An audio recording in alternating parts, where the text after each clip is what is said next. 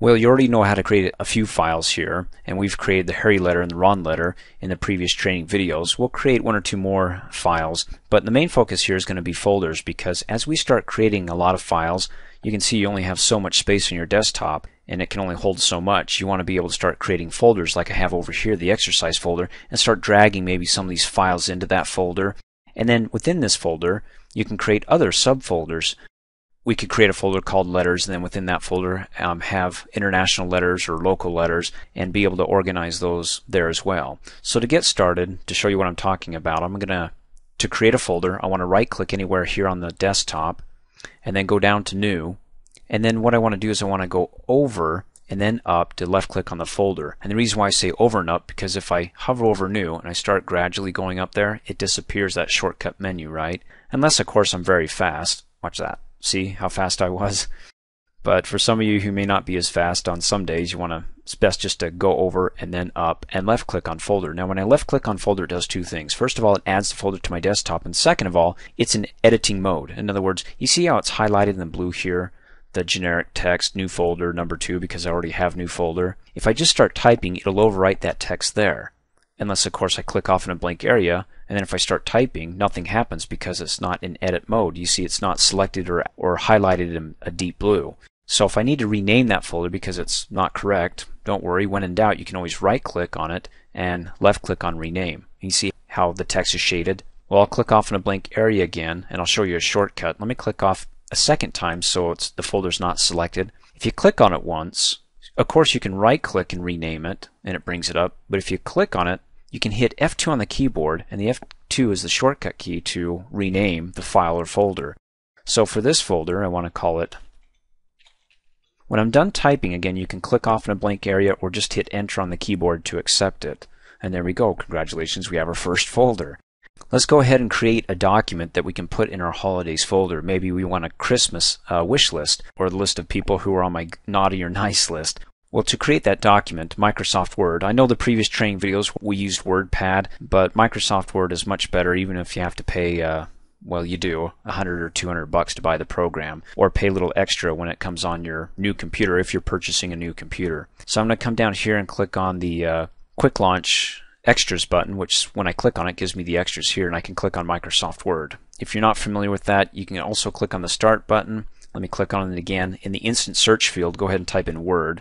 Then after I'm done typing, it's up here and I can left click on that. In fact, what I can do is I can right click on the shortcut, send it to my desktop to create a shortcut on the desktop, and then click off in a blank area, and there's my shortcut. That's pretty fast, wasn't it? Well, hopefully you watched the previous training videos, but I'm going to double click on Microsoft Word to open it up and say this is my nice list for Christmas. And then I can go ahead and hit enter and then click on the bullets so I can start numbering my list of who's on my nice list. Bob, engineering, and maybe Susie in maintenance. And anyways, when I'm finished, I want to go ahead and save my document. So I come up here in the left hand corner, I click on save, or I can click on the Office logo button and come down and click on save. And then it's going to ask me two questions. If you remember when we were creating WordPad documents, it's going to ask, where do you want to save me and what's the name you want to give me? Now by default it wants to save in the Documents folder, which, you know, for right now I'd rather save it to my desktop where I can actually see it, okay? I can do it a couple of ways here. I can either come up here, see there's the Document folder, which is a subfolder to Training, which is a subfolder to Users, but if I click on the double arrows, see there's my desktop, if I click on that it updates the viewable window here to show that the icons are on my desktop. Or because it's crunched here, More, if I click on More, it also takes me to my desktop. Or if you don't want to click on the additional More, see that little arrow? When you click on it, it minimizes the folders. So there's my desktop. I can click on that. And I can also click on that little angle arrow so it brings up my folders, a list of folders in my Windows Explorer view. In any case, I got to my desktop, right? So I just need to give it a name. By default, when you save your documents, it's going to give the first couple of words in your document here. This is my nice list. And the reason why it does that is because it thinks the first couple of words in your document is the main idea, and so it assumes to help you that that is what you want as the name of the document, but it isn't. So I'll go ahead and click in here and it highlights it automatically, and all I have to do is once it's all highlighted just start typing and it'll delete it for me and say this is my Christmas list, and then when I'm finished I just go ahead and click save. Okay, so I created a file here and I'm going to go ahead and close out, and where's that at?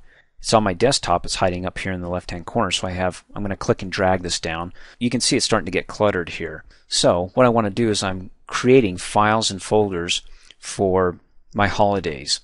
Now, it can get even more cluttered if I have like maybe party decorations I need for Halloween. And I want to create another document by double-clicking on this and saying these are my Halloween decorations. Anyways, you get the idea, right? I go ahead and save it. Well, let's go to my documents. I'm going to go ahead and click on it, go to my desktop, and Halloween decorations is fine, and click save and close out. 2 holidays so far, Christmas and Halloween. And within the holidays folders, it's going to get confusing there as well. But what I want to do is within the holidays folders, maybe I want to create additional folders to organize those holidays. Maybe have a folder for Christmas, a folder for Halloween, Easter, and so on. So what I'm going to do is I'm going to go ahead and double click and open up the folder, and then I'm going to create additional folders within this folder here for the holidays. And within the folder, there's a couple ways you can create a new folder. You can just, again, anywhere there's a blank area, right click and then go to new. Oh, popped over here, the shortcut menu, and then go up and left click on folder, right? I'll go ahead and left click on it and call it Halloween. And then when I'm finished, just hit enter and it solidifies. Same thing, you can always right click to rename it. You can always click on it and hit F2 and it automatically pops open in editing mode. But I'm going to click off in a blank area to solidify it. Another way to create a folder, actually there's quite a few ways.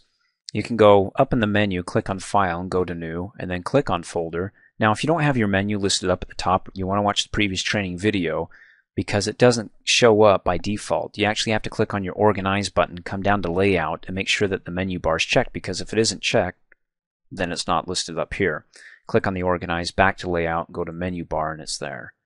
Another way you can create folders is actually selecting the folder, right-clicking it, and going down and left-click on Copy, and then click off in a blank area so this folder is no longer selected, and then right-click and paste.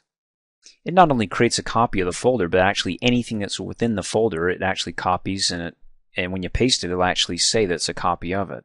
Pretty cool. And then if you didn't want a copy of Halloween, you can always right-click, and then go down to Rename. And then what's the next one we wanted to call was Christmas, and then hit enter. And then you can see it's sorting because my name is sorting ascendingly, so anytime that I add something to this folder here, it's going to sort it by name, so C before H. One last thing, and you can see how far deep this is going to go. On my desktop I have the holidays folder, right? I'm going to click and drag the heading or the header of this window. And you can see there's my holidays folder, and then I'll click and drag the header of the window back. And within the holidays folder I have Christmas and Halloween, right? But within my Christmas folder, I'm going to double click on that. Maybe I have a naughty and nice organized folder. So let me go ahead and click File, go to New, and click on Folder, and we'll say this is my nice, and hit enter. And then go ahead and hold down the Control key and click and hold down your left mouse button and drag.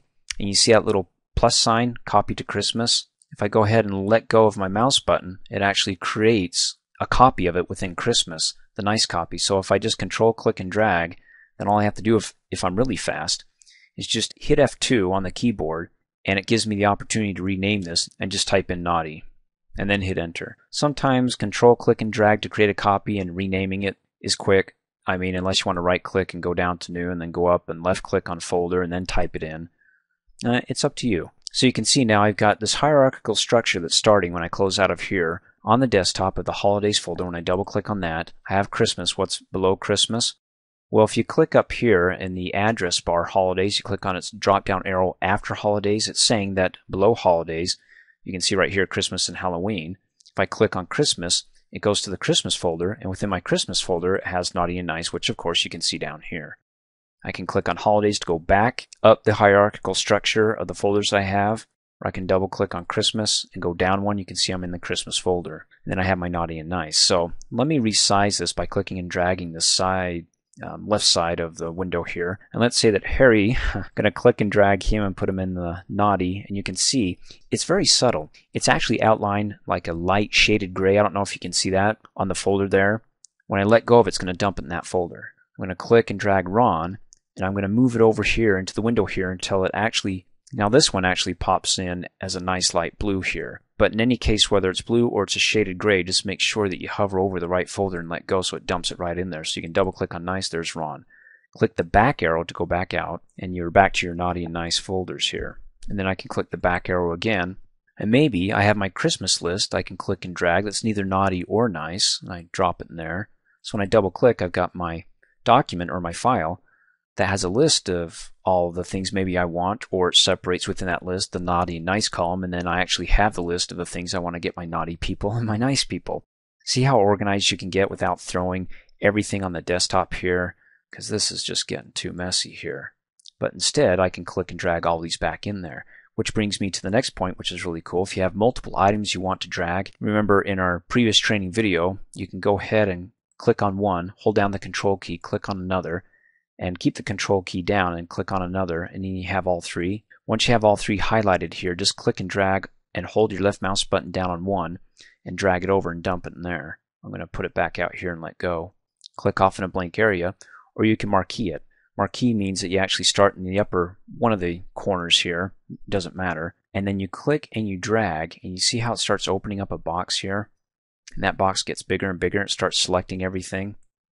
Click off in a blank area, maybe start in the upper right hand corner. I'm just clicking right on the desktop here and dragging, holding my left mouse button down, and it marquees and it selects. As I start opening that up, everything that's within the box is going to be selected when I let go. And then I can do the same thing. Once they're all selected, just go ahead and click and hold on one of them with my mouse, drag it over, let go of the mouse, and it dumps them all in there. Hey, let's do that one more time, but let's do it with another folder. Let's have both folders open, I suppose. I'm going to click and drag, move that out of the way.